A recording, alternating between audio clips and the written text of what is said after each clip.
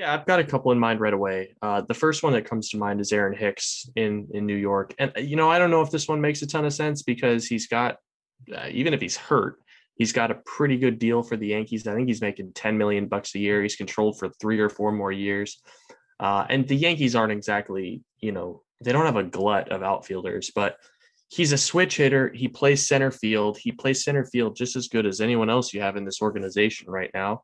And maybe he makes some sense for the organization to go out, and you probably do have to give up, a pretty decent prospect to go get him just because of what his contract looks like.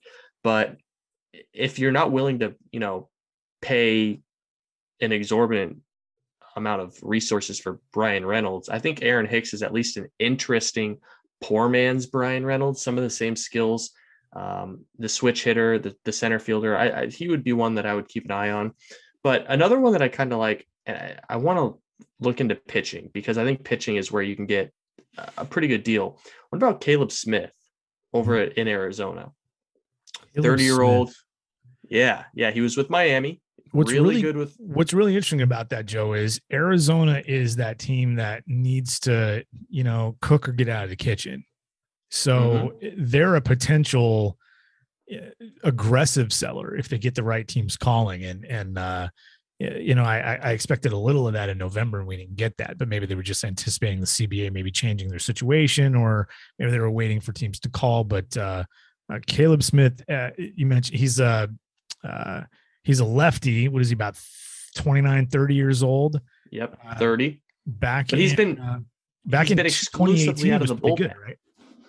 Really good. He was really good in 2018 and pretty good in 2019. And then he's kind of fallen off a map since then. And he's been working out of the bullpen in Arizona. But, the guy, he had 56 innings last year, 59 strikeouts over 32 appearances. He pitched to a 1.15 whip.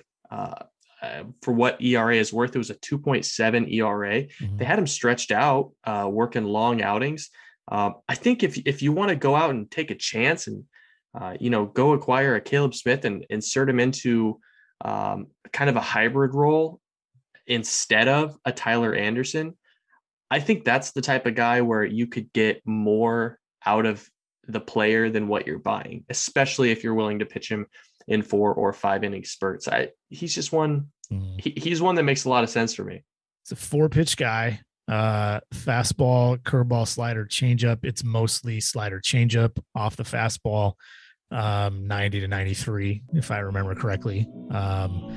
Is Caleb Smith? I believe he's. Hang on, let me pull it up. Caleb Smith. Boom. Hey, it's Jason Churchill. To get the full episode, as well as every other episode of the podcast, past and future, subscribe for as little as $5 per month by going to bit.ly/getthepod. That's bit.ly/getthepod, all one word.